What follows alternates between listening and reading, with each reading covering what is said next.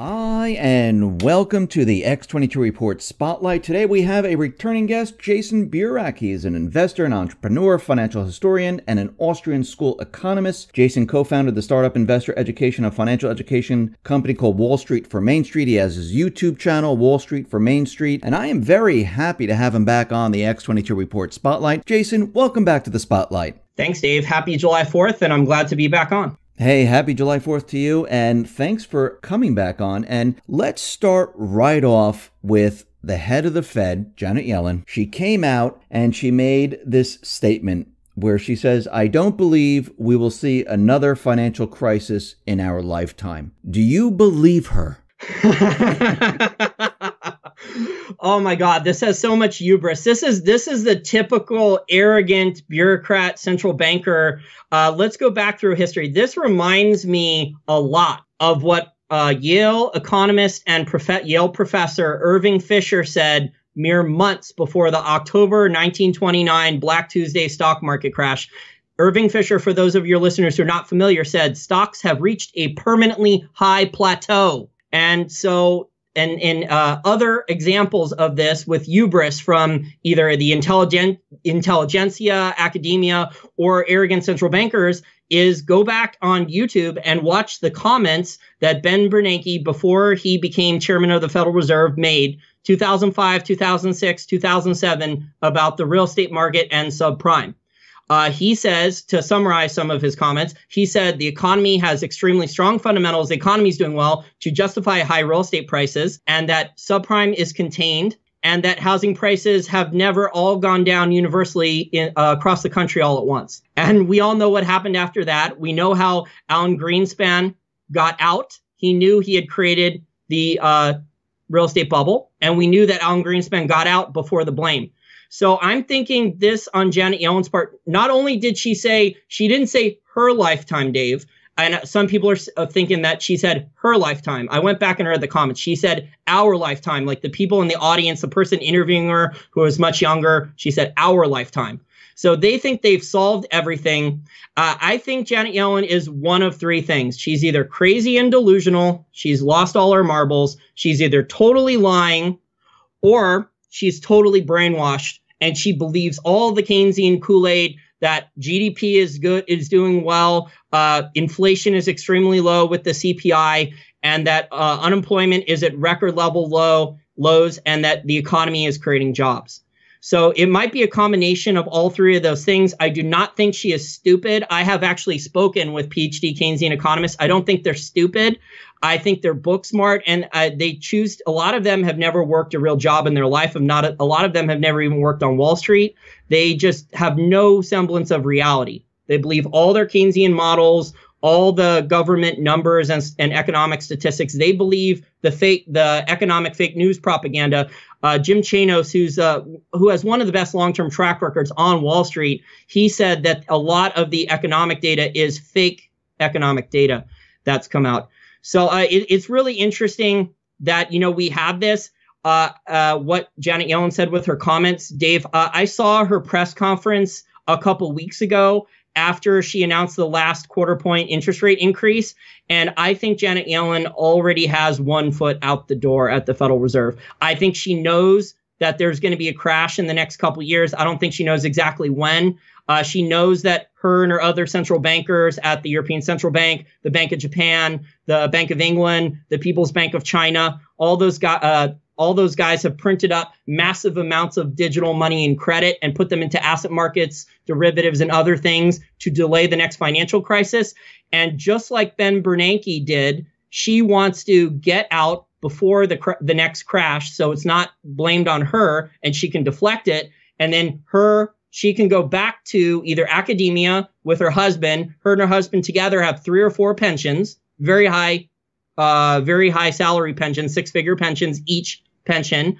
And then she can go on the Ben Bernanke type of deal where she makes 6 to 7 figures for consulting work for hedge funds. She gets huge speaking fees for businesses and Wall Street and investment banks and hedge funds. And then she gets a 6 or 7 book deal, how she had to deal with Donald Trump for a while. So I don't think Janet Yellen will be the Federal Reserve chair after February or March. I think she'll probably be gone by then. That's what it sounded like in her press conference, that she thinks that she's delayed the next crisis enough to get out and not be the bag holder. Now, what's very interesting is that the Biz, now they came up with a completely different report saying that the main cause of the next recession will perhaps resemble more closely that of the latest one, a financial cycle bust. So the Biz right now looks like they're reporting that there's going to be another crisis headed our way. Okay, well, I think the absolute best case scenario going forward is a lot worse stagflation. And if the central bankers, if they do more intervention, if they misread a bubble and they, blow something else up or take money away at the wrong time, it could be a lot worse than 2008. Or, down the line, we could have an enormous currency crisis with multiple currencies, not just with the US dollar, because no one wants a strong currency and everyone's trying to take turns coordinating devaluations. The people who are saying only the dollar is going to crash are totally wrong. All these currencies are intentionally being devalued. They're trying to hide it. They've managed to put the majority of the inflation into the asset markets instead of the real economy. So there is double-digit inflation in the real economy right now, according to Ed Batowski's Chapwood Inflation Index. If you live in a major U.S. city or right outside of a major U.S. city, you are getting 10% or more inflation per year every year for the last 5 years. I want to put that in perspective. If you have a 10% inflation rate, Dave, that means in 7.2 years, because there's the rule of 72. So in 7.2 years with a 10% inflation rate, your standard of living will be cut in half. And the government statistics are not reflecting this. This is not reality what the government is reporting. The other thing I wanted to bring up with Janet Yellen saying no financial crisis is that I think it's really interesting how, the real economy is basically collapsing. We are seeing stagflation. There's record amounts of retail stores at closing. There's projected to be over 8,000 large chain U.S. retail stores closing by the end of 2017, this year alone. And that's, hundreds of thousands, if not more, jobs. And the funny thing, Dave, go back for your listeners who a lot of people don't like to research the past that much. But I think, if you use history in the past, you can predict the future. Go back and look at the articles and the videos of talking heads from the mainstream financial media, talking heads from Wall Street, talking heads from Federal Reserve governors, Ben Bernanke, people from the Bureau of Labor Statistics. After the 2008 financial crisis, they were touting how the economy was recovering, Dave, and they said almost all the new jobs the government was claiming, and all those people I mentioned, that almost all the new jobs that had been created were from restaurants and retail. Well, what's been happening in the last 12 to 18 months in restaurants and retail? They're collapsing. Right. They're collapsing. So no one's talking about this. They're just talking about the low unemployment rate. They're not talking about how all the jobs that were supposedly created, and they weren't really created. We know that the birth-death model actually created most of the fake jobs after 2008 financial crisis. Michael Snyder, I think, said that 93% of the jobs were fake from the birth-death model. They were assumed into existence. They were not actually reality jobs. And a lot of the jobs that were actually created are only part-time jobs, which were counted as full-time jobs. So I think, there's the thing about stagflation that makes it the worst of both worlds is that you don't have the wage growth inflation. So, during the 70s, when there was stagflation last time, people actually, their employers were somewhat generous and gave them some wage increases. And yes, you had to pay a higher mortgage, but your employers were aware because there was more honest inflation statistics. And so people actually got some wage increases from their employers. That's not going to happen this time. People are struggling on Main Street to find full-time jobs. A lot of people are trying to put together a living, with multiple part-time jobs or a full-time job and a couple part-time jobs just to pay their student loan debt and other things. So, I think the comments you made, though, about the Biz, I think what that means, though, is that we're towards the very end of a credit cycle. So I think almost everyone on Wall Street, even people who are long stocks at this point, would acknowledge that the real economy is towards the very, very end of a credit cycle. And we haven't had, this is actually a record amount of time for the US not having a recession since the last recession. So we're long overdue for a government statistical recession. Now, I know that the real economy after 2008 financial crisis had never really recovered, but I'm talking using the government statistics. So there's going to be a recession even using the government's phony data in the near future. Jason, I just want to clear something up. When you say we're at the end of a credit cycle, what do you mean by that? And how does it affect people? Okay, so for a credit cycle, it's a boom and a bust with the Austrian cycle, but that's not the way people on Wall Street will talk about it. Normally what that means is the credit's going to start declining. So what we see in the real economy, Dave, is we see that Capital One Bank has had now record credit card defaults. Okay, they've had big spikes now the last quarter or two in credit card defaults. That means then that Capital One Bank and other credit card issuers are going to start either not issuing as many credit cards to people, or they're going to start reducing the amount of credit lines available to people. So you're going to see things like that. With the credit cycle, the other thing is student loan debts may start to decrease now. People may not get as easy credit for student loans. And we also have with the auto loans. That is an enormous bubble. Literally almost anyone with a pulse has gotten an auto loan the last couple of years. And that's just because there's been a huge oversupply with a lot of the car companies. They've made way too many cars. A lot of the car companies, Dave, have been willing to sell the cars either break-even price or even at a loss just to get the car off the dealership lot. And sometimes, if you can sell the car at a paper loss initially and you put financing on it, you could actually make more profit at the back end, assuming people make their payments. But people then have negative equity. So the car value is gonna fall faster. So what that means then is that a lot of the credit that was available the last X number of years after the 2008 financial crisis, whether that's commercial real estate, other areas that use a lot of debt, those things are going to decline. The amount of credit available for those industries and businesses is going to decline.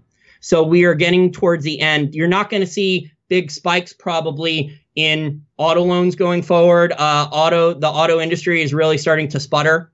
It's been in major trouble for the last couple quarters, and it's probably going to get a lot worse.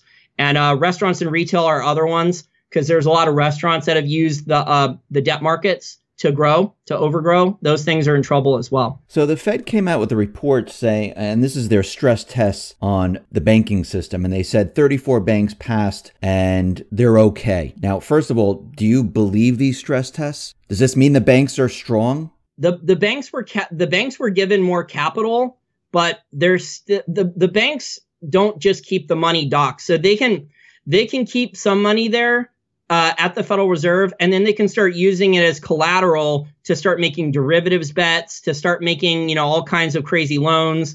And so the money can be hypothecated and rehypothecated a bunch of different times. And this is just how fractional reserve banking works. Once you have collateral in the system, you can start leveraging it up. So I don't think, the research that the people at the Federal Reserve and others that are saying, they passed the stress test, I don't think that's really true. If that were true, Dave, why would the central banks then be drastically expanding their balance sheet? I remember I was on your program last year talking about the European banking crisis.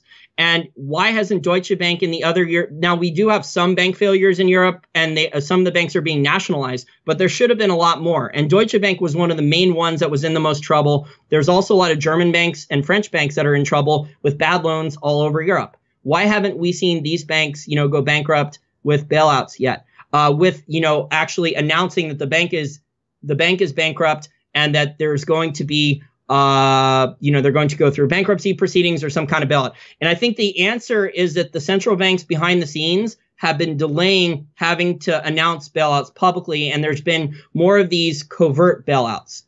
And so when you look at the balance sheets of the central banks, the European Central Bank, Dave, in the last couple of years, their balance sheet has exploded. It's actually larger now than the Federal Reserve stated balance sheet. The European Central Bank has 4.5 trillion in assets on their balance sheet. They've been buying up European government bonds and European corporate bonds, probably also bailing out a good amount of the banks. The Bank of Japan's balance sheet is now over $4 trillion in US dollar terms. The Bank of England's balance sheet is now over $3 trillion in US dollar terms. And England's economy is nowhere near as big as all of the European Union and of the United States. Same thing for Japan's economy. And yet their balance sheets are not that much smaller than the Federal Reserve's balance sheet. So I think what you've seen is the central bankers do not, because of public backlash, and people, remember in 2008, we were almost to levels of pitchforks with Main Street people waking up. You had the Occupy Wall Street movement, people, protesting, almost getting violent outside of banks. And so to delay this, the central bankers have gone to covert backdoor bailouts with currency swaps and expanding their balance sheets to buy assets. But this is just insane. There's over 18 trillion in assets, and I'm using air quotes now, that central banks have bought. The People's Bank of China may have to do an even larger bailout than any of the other countries. Okay, they've put 28 trillion, and this goes into the end of the credit cycle. China has put, Dave, since the 2008 financial crisis, they've been one of the main things reflating the global economy, and they reflated commodity prices for a while. They put 28 trillion in RMB, and that's just an estimate. No one has the exact number because a lot of the banks in China are not private sector banks. They're actually state-owned banks. They're owned by the Chinese government and backed by the Chinese government. 90% of the banks are. So it's estimated that there's been 28 trillion in RMB put into the Chinese economy. And that money has leaked out too, due to whatever reasons, into real estate markets all over the country. So you have bubbles everywhere. I call them economic landmines now, because if the bubble or economic landmine blows up, it could set off a chain reaction. And so the central bankers, what they've done to delay the next 2008 financial crisis is just expand their balance sheet, lie that there's no inflation. And that's why you have this huge divergence between the real economy on Main Street and what's happening with Dow over 21,000. The bond market, a lot of people still think it's in a bull market. It's been in an artificial bull market for over 35 years. You have the real estate prices in a lot of major cities for residential real estate are soaring. San Francisco, I've read articles recently that there's Google employees that can't even afford to live in San Francisco anymore. That's crazy considering some of their salaries. And there's a commercial real estate bubble that due to Dodd-Frank, one of the unintended consequences, the politicians thought that they could stop the banks from trading too much. Well, the banks didn't just hold on to the money. The banks, instead of just holding on to the money, like maybe the politicians and the central bankers and the other regulators, banking regulators, and there's all these regulatory agencies that are supposedly in charge of financial industry and the banks, thought that the banks would just hold the money. Well, that's not what happened. So the banks have been putting, since they were blocked from putting as much into trading, they put a lot of that money into commercial real estate since the 2008 financial crisis. And now there's another bubble in commercial real estate in the United States. So, all these things, all these credit bubbles that I've outlined, Dave, are not sustainable. On top of this, and this might be one of the largest bubbles of them all, not only in the United States do you have the unfunded liability crisis, you also now have huge pension fund crisis all over the United States, actually all over the globe. It's estimated that by 2050, the pension fund crisis globally will be underfunded by over 300 trillion. Okay, over 300 trillion. And that's despite record high asset prices that were artificially inflated by global central bankers in a coordinated effort. What happens then when the asset prices don't continue going artificially higher inflated levels and they actually have a correction or crash and they go back to normal levels? So this pension fund crisis may end up being one of the bigger crises out of all of them. And there's a lot of central bankers and politicians that have really no clue about it. And the politicians, attitude towards this, Dave, is like the politicians in Illinois, like, oh, no problem. We'll just raise taxes 33% on Illinois state residents because of our pension fund liability, unfunded liabilities. And, everything will work out. Well, people aren't going to sit there and take that type of tax increase. People are going to move. People are going to move. People are going to figure out ways around this. the politicians and bureaucrats, they're way too much like Wesley Mouch, and it's dystopian that they think that they can just shove more inflation and taxes down our throats, and we were not going to do anything about it. That's true. I mean, look at Connecticut. I mean, we have Hartford Insurance, Aetna, I should say, moving out of there. We have a lot of hedge funds, investment companies moving out of Connecticut. So you can see when you start raising taxes and you start doing these things, companies say, okay, we're out. People say, okay, I'm out. And this is exactly what's going to happen. Exactly. They're either those hedge funds are going to move to Nevada or Florida. They're going to move to the Caribbean. They're going to move to Puerto Rico now. Puerto Rico basically has no capital gains taxes, I think, on hedge funds. So you can move your hedge fund down there on paper. I think, oh man, I forgot John Paulson. I think the hedge fund manager, John Paulson, did that a while ago. And, the New York mainstream financial media in New York started blasting him, but people aren't going to, it's just the rational move to make. People are not going to sit there and let the politicians and bureaucrats shear them like sheep forever. Okay, maybe for a while people let them get away with it. But unless you're like a hardcore Democrat or communist who hates capitalism and believes everyone should be taxed, almost 100% and full wealth redistribution, if you believe in capitalism and somewhat free markets, you're going to start making preparation to save yourself from these taxes. So unfortunately, Dave, I see more inflation, more currency devaluation coming, more taxes coming. To make up for these pension fund shortfalls. And, if the asset prices do drop, there's going to be a lot of really bad policies that come out, a lot of panic policies that the politicians and bureaucrats are going to try to pass. And, maybe it'll wake more people up, but it's going to anger the people. I just wanted to go back to the central banks, their balance sheets, because the Fed, as we know, they're raising the rate like a quarter a point each time. And the Fed came out and said they're going to start unwinding their balance sheet. What's your take on them unwinding, and why did they decide to do it now? It's a very good question. I don't think that they can meaningfully reduce their balance sheet. So by meaningfully reduce, I don't think that they can knock off $1 trillion or $2 trillion. I don't think they can. In fact, I think, things are accelerating, and I think there's going to have to be more bank bailouts in the near future.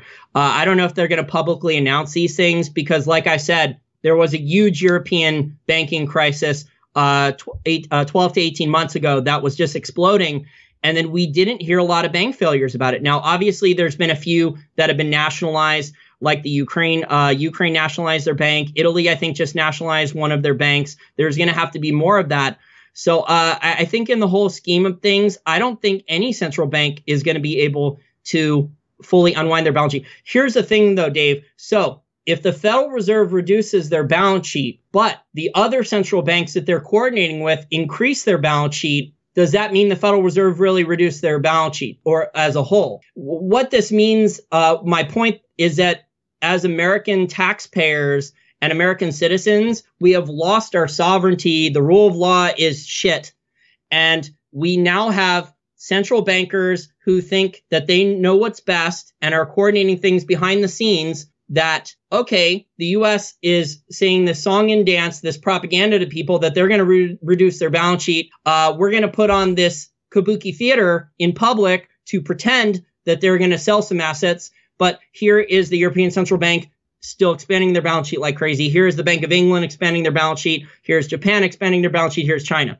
So, if they're doing this, if this continues where these other central banks drastically expand their balance sheets in coordination with the Federal Reserve, we know they're talking at least once a month. There's meetings at the Bank of International Settlements and conference calls. We know it. Okay. So the people are saying this is a conspiracy theory. We know they have meetings. We've seen them release documents showing that they have conference calls and meetings in Switzerland about this and talking about the financial crisis.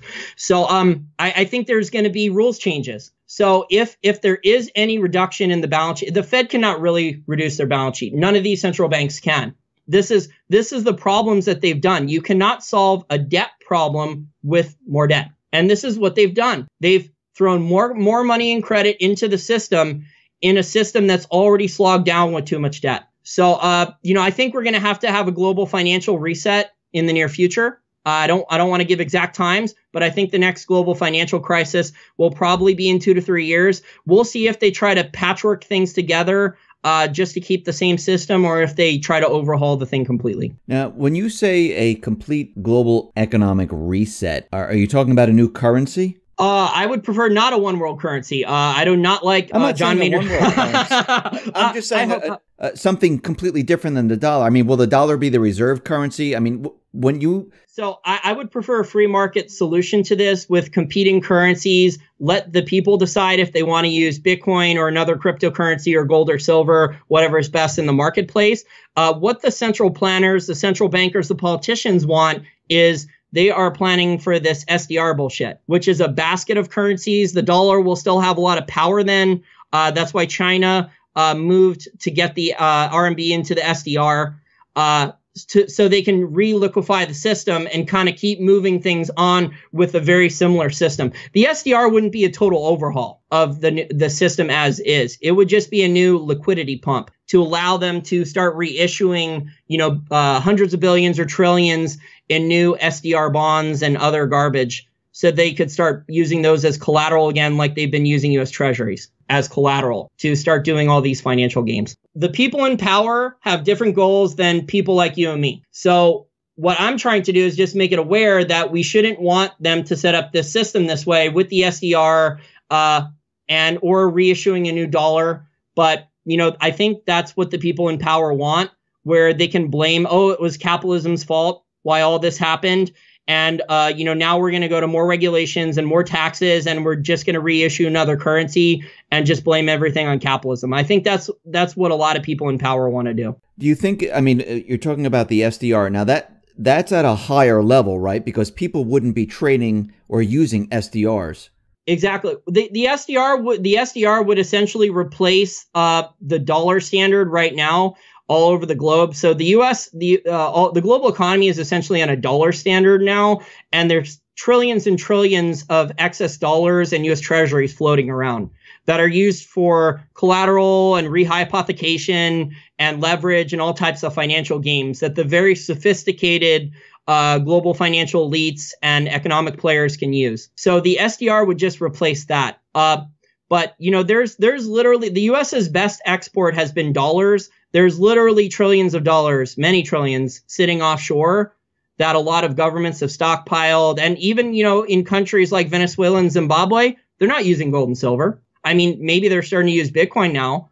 But, they on boots on the ground during a hyperinflation in those scenarios, they want their hands on dollars. So that relative to their own currency, the dollar looks better. But if you understand, how much the dollar has been devalued since the Federal Reserve was created in 1913, it's lost 97% of its purchasing power. So, but on a relative basis, compared to the hyperinflation that Venezuela has, the dollar looks great.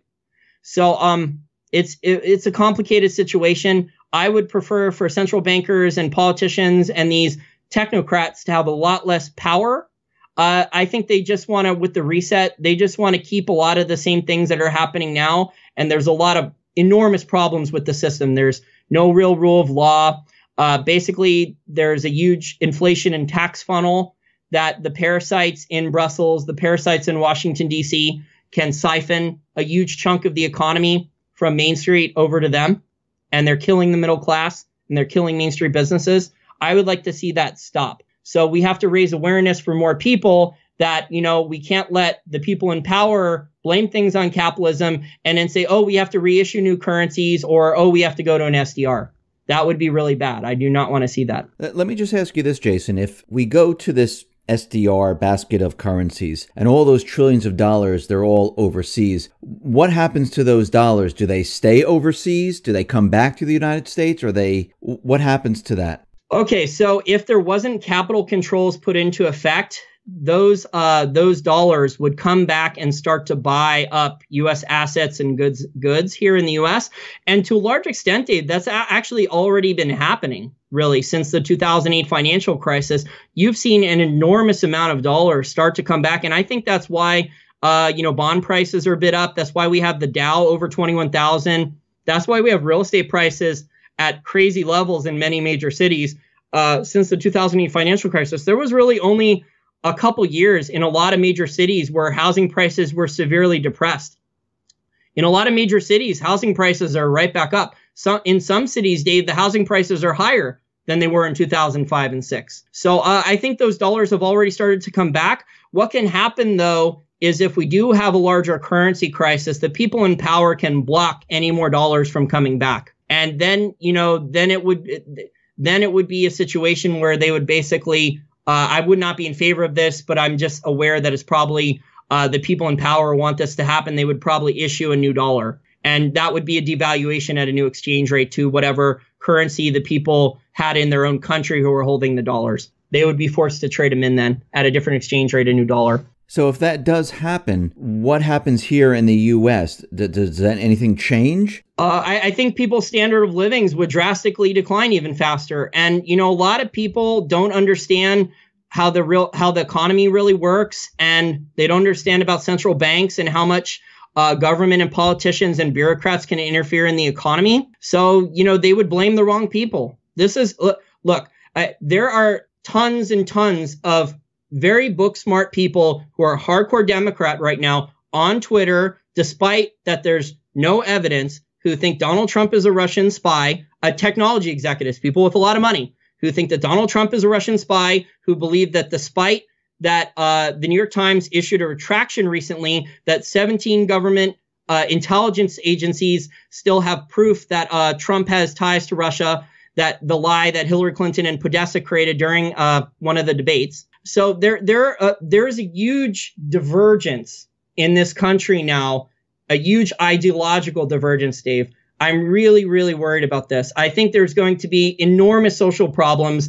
This has been building up for decades. People like Antonio Gramsci and George Soros have wanted this. This was their plan. People are fighting with each other over, they're being divided by class, race, age, sex. If you try to have an intelligent discussion with someone else about something else, you're automatically a racist or a sexist just for trying to, talk about the U.S. debt, or that the, healthcare and Obamacare, even Trump care is bad, just trying to outline the problems with these things. You get called all kinds of names and labels. I think, if things don't change in the United States, Dave, in the next decade or so, we are headed for a civil war based on ideology. And because people are so freaking brainwashed by what they read in the fake news mainstream media and the fake financial data, and a lot of people still don't like free markets or capitalism. They don't want anyone to earn a profit. So, the country is deeply, deeply divided, and it's going to get worse before it gets better, based on what I see on social media from a large percentage of Americans. So, I think I wish the future was going to be better in the short term. I think there's going to be a lot more pain in the short term, not just financially. I think, there's even been divorces from families where the husband voted Trump, the wife is, a hardcore feminist and Democrat. And now because the husband voted Trump, the wife is not speaking to the husband. So we're seeing families divided. There's huge social problems in the United States that a lot of people in our financial space aren't talking about. And because of these the problems are social and ideological, that's going to make any solution then it's going to be very difficult to implement a free market solution, because there's a large percentage of the U.S. population, Dave, that believes that government is inherently good, that large government is good, government should be larger, government that believes that government tells the truth almost all the time, or doesn't think government lies to them. And until this is changed, any type of real solutions long-term to the global economy are going to be very difficult to implement. Well, you don't think with Trump coming out there trying to show people that CNN, MSNBC, and all these different corporate media outlets that they're producing fake news, you don't think he's trying to get the message out? Listen, we have a lot of fake news out there. There's a lot of fake reporting. This is not real. Do you think he's trying to wake people up to this fact? Yes. The problem, Dave, is he's going to wake some people up. The problem is some people don't want to be woken up. This is like The Matrix, like the movie The Matrix. There's a lot of people that don't want to be unplugged. I can't remember where I read this, but there was a study done talking about how a large percentage of adults, you can give them facts and data showing that they're wrong about certain things. And they will, I think 90% of adults in this survey ignored and still stuck to their own preconceived conclusions. So we have enormous amounts of confirmation bias, herd mentality. A lot of people on a lot of different subjects, Dave, have their mind made up. So like I said earlier, a couple minutes ago, there's a lot of very book smart people, even people that are technology billionaires, that believe, despite there being no real evidence, that Trump is a Russian spy. So until these people's, until they have an open mind and they're willing to look at different facts, until they stop trusting the Washington Post and CNN and the New York Times and MSNBC and the mainstream financial channels, there's going to be huge problems. But so I think things, unfortunately, Dave, some people are going to wake up, but not a large percentage of the population. So there's going to be continued social problems, increasing, probably magnifying. And there's huge ideological divides in this country, in the United States. And it's going to get worse before it gets better. And, a lot of this, Dave, it's not just the mainstream financial media, although they are a large part of it. I think this starts in the school system.